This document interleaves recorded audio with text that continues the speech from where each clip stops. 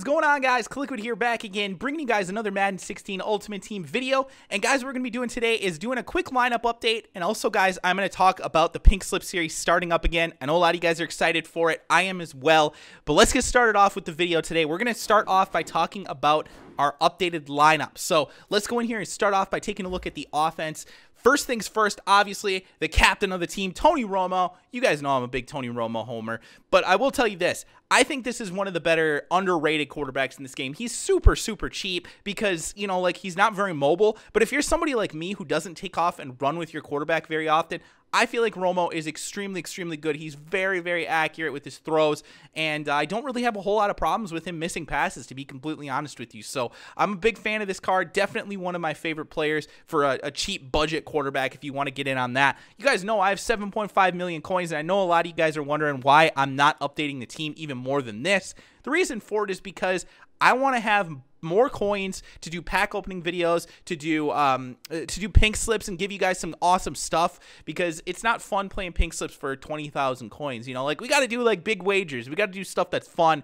that puts me on the edge, that gives you guys something to play for, and is fun to watch on video as well. So that's really the goal behind having all those coins, to be completely honest with you. I'll probably have, you know, like a solid to good team for the rest of Madden. I doubt that I'll ever have like an all 99 squad or anything like that, unless somebody wants to give me those cards, because like I said, I just really like to give stuff away to you guys, and it's hard for me to do that and afford to actually have a good team as well. So anyway, yeah, let's get in and talk about a little bit more about the team. CJ Spiller at running back. This is a campus hero, obviously, and then we've got the most feared Dree Archer backing him up. It's all about speed, man. Speed and agility. That's what these guys are. CJ Spiller, also a really good receiving running back as well. I've been utilizing my running backs a lot more in the passing game recently, so I'm trying to get some guys that can go out there and catch passes, and I think Spiller can do that pretty darn well. Wide receiver. Oh, let's talk about fullback. I think this is the only gold card on my team, other than maybe like kicker and punter. But Marcel Reese, 86 overall. But if you look at his attributes, like, there's not really a whole lot to worry about with him. He's really quick, has good strength, good run blocking. You know, like, carrying is good. Like, everything is really good. He's not that great with the ball in his hand, but like, all that I really do with my fullbacks typically is dump it off to them in the flat, or, you know, like, occasionally we'll put them on like an up route or like an out route or something like that. You know, like I don't know. Occasionally we'll put them on deeper routes, but really for the most part it's those table routes out of the backfield for the fullback, and that's what he's really good at doing. And also, obviously, he's a solid run blocker as well. He's not the best run blocking fullback by any means, but he's good enough. All that I really want my guys to do is go out there and run into the defender. Like, I'm not expecting him to go out there and get great pancake blocks. Just give me like a moderate second to run the ball. Like, that's all that I really want out of my fullbacks. So Reese has done a good job with that when we've been playing with him. Wide receiver, we're going with Brian Finneran, the ghost of Madden's past. Brian Finneran, that is my #1 wide receiver. He is an absolute freaking monster. 6'5", not the best speed in the world, but all the other receivers that I have are ridiculously fast, so I'm not too worried about that. He's our guy that goes up there and makes the aggressive catches. That's what his job is, and he's really, really good at it. Great catching in traffic attributes at a 98, 99 jumping with a 6'5" frame. Like, there's nobody beating him on jump balls. That's the end of the story. Like, there just isn't anybody that can go up there and beat him for a jump ball. So I really like this Brian Finneran because of that. He doesn't have great route running. It's decent enough, but it's not spectacular. Obviously, elusiveness and things like that. He's not great for rack catches or anything like that, but going up there and getting those physical catches is where it's at for him. On the other side, we're starting this Amari Cooper, which I know isn't the best player in the game, and he's super cheap, but this card is really, really good. 95 speed. Great catching attributes, great route running, pretty much everything that you would look for in a solid wide receiver too. And he's also pretty decent size too at a 6'1". He's not a midget, so he can go out there and make some great plays for us as well. Now, in the slot, we're using Tyler Lockett. He is a ridiculously fast wide receiver, obviously. 97 speed. You're not really going to find many guys that are faster than that. And then we've also got John Brown for certain situations where we need to have more than 3 wide receivers on the field. And yeah, both these guys are extremely, extremely fast, along with Amari Cooper being 95 speed. Like, I just have a whole bunch of speed to go along with Brian Finneran. It's very, very difficult to stop that, and I think a lot of people are going to have a lot of problems stopping my passing game when I go into those 3 wide receiver sets, 4 wide receiver sets.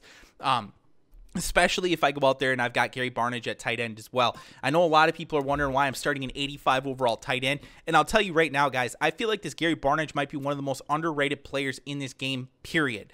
You look at his attributes, 88 speed, very, very fast. He's almost as fast as Brian Finner in my wide receiver 1. So very, very quick for a tight end. If you compare him to Jimmy Graham, yeah, Jimmy Graham's got better catching attributes, better route running, better elusiveness, all that kind of stuff that you would look for as far as just a pure catching tight end. But Gary Barnidge actually has an 88 speed. So he's actually 3 speed faster. He's also a substantially better run blocker, 6 strength better, 18 run blocking better. Like, that's crazy. Gary Barnidge is so balanced. He's such a good player, and he also has great catching in traffic. I like to send my tight ends on slants very, very often, and going into traffic, making those catches against those linebackers when they're hitting him, he is definitely one of the better players to do that at the tight end position, so I'm a big fan of him.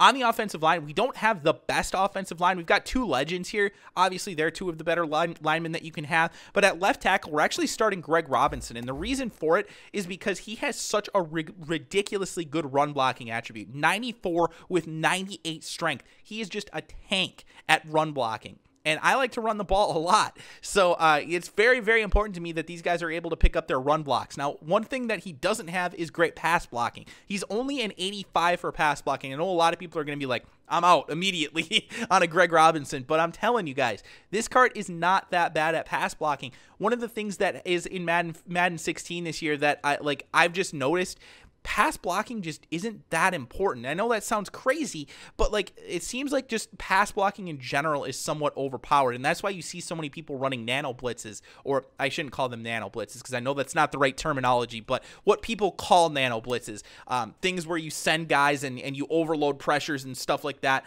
Like, a lot of people like to do that, and that's the thing.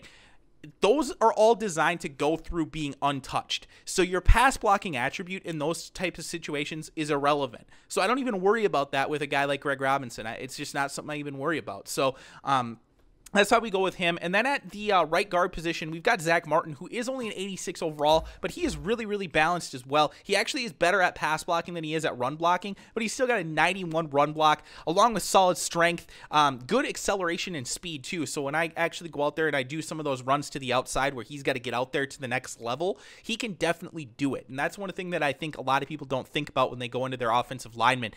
You want guys, when they're pulling, to be able to go out there and actually get to the linebackers, get to the safeties, and Zach Martin is one of the few guys that can do that in this game. So I definitely like him. Chris Clark at the right tackle position, another solid player as well.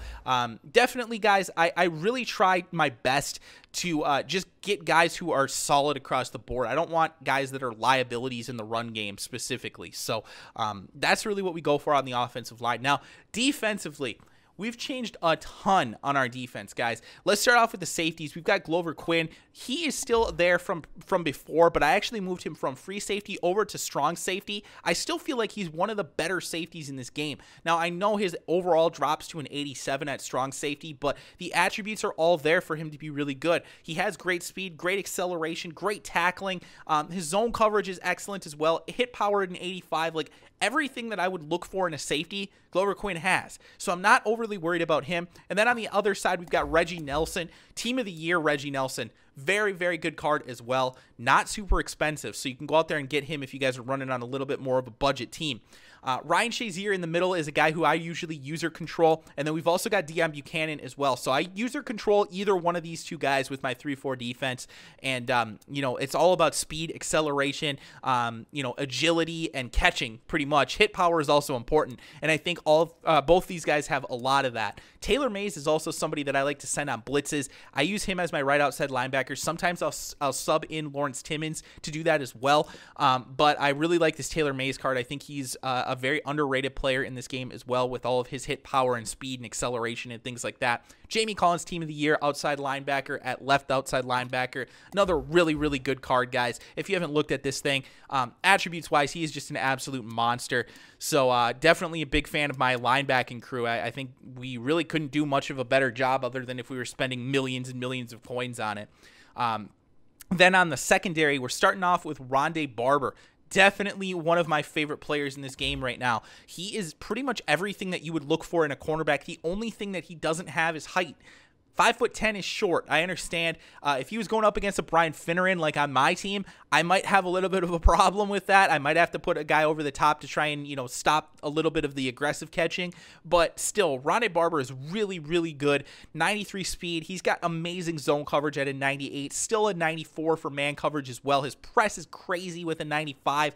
Pretty much everything you would look for in a cornerback, like I said, other than the catching, or other than the height. So, yeah, definitely a big fan of Rondé Barber. And then we're also rocking the team MVP, Jonathan Joseph, on the other side. Another really, really good underrated cornerback, I feel like. Yes, he's a little bit short as well, but we've got Dominic Rodgers-Cromartie and Patrick Peterson that we can sub in as well. So both those guys have a little bit of size, and both of them are really, really good as well. Those are, we've got the team captain one, and then we've got the draft champions, Patrick Peterson. So good cornerbacks there. And then as our, what is this, fifth corner, I think? Yeah, fifth corner, Vontae Davis, another really, really good cornerback, underrated, great press as well. So that's really what we've been rocking with in the secondary. I think it's a pretty good setup there that we have. Defensive line, Ezekiel Ansah is our main pass rusher on the defensive line. Absolute beast of a card, guys. If you haven't checked this thing out, real nasty. Now, granted, I will say this. Most people recommend going with somebody with higher block shed on your defensive line in a 3-4. Completely understand. He isn't quite as good in run stopping, but at the same time, though, I don't really feel like I have a huge problem stopping the run, even with him on the defensive line. Like, I haven't really noticed it being much of a problem. If we start to see it being a problem, I might have to make some changes, but I still feel like he's doing a great job for me, and he's getting after the quarterback really, really well as well. So definitely a big fan of him. Damon Harrison in the middle of the defensive line, and then occasionally we will have Dontre Poe out there as well if we're running like a dime defense or something like that where we've got 4 D linemen. And then also Bruce Smith on the other side. Another really, really good card. I was trying to find somebody that was better than Bruce Smith for even like remotely the same price, and I really wasn't able to come across anybody. So I'm a big fan of him. But specialists, kicker, Dustin Hopkins, like nothing really spectacular. I'm probably going to upgrade that. I don't even know. Like, I think he's got good kick power, though. Not like amazing, but yeah, 95 kick power is pretty solid, so I'm not too worried about that. King at punter, obviously the speed, but like that's just for kick returns and stuff like that, so I'm not overly worried about punter. And then we're rocking with Tyler Lockett as our kick returner as well with 3 archers, so really good players in the specialist positions as well. So that is the lineup, guys. Now, I do want to talk a little bit about the Pink Slip series itself as well. I know a lot of you guys are huge fans of the series. I'm a big fan of doing it. It's probably my favorite thing that I do on this channel and Twitch. So if you guys have never seen my Pink Slip series, I'm going to encourage you to go in, type into the search engine, type in Madden 15 Pink Slips or Madden 25 Pink Slips, something like that. Type in one of those things because you'll come across older videos of mine where I actually play people in Pink Slips games. You can check it out, see how the series works, and just it's just a fun way for me to play against you guys live on stream. So what we do is on twitch.tv/KliquidTV, go over there and follow that channel if you haven't yet on Twitch. We do this live every weekend. We're probably going to try and do it now through pretty much the end of Madden 16. So it should be just about every weekend, if not throughout the week on occasion as well. I'll let you guys know about that. But this weekend, we're going to try and do it. It's going to be Saturday or Sunday. I don't know exactly when yet. I'm sorry. I know it's kind of late notice, but I don't know exactly when it's going to be quite yet, so I'll let you guys know.